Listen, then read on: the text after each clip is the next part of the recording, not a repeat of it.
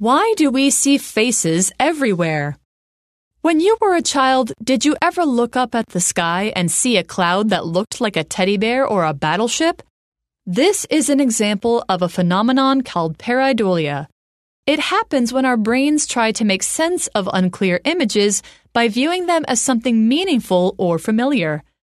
One of the most famous examples of pareidolia is the face on Mars photo.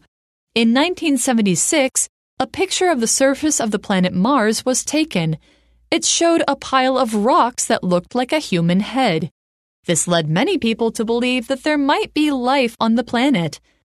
Other cases of pareidolia include seeing houses or cars with faces, or even spotting Jesus on a piece of toast. According to scientists, humans are born with the ability to recognize faces, so seeing them in objects is completely natural. Pareidolia is not limited to seeing faces. We can also see familiar objects or animals everywhere, such as the rabbit on the moon in Chinese culture.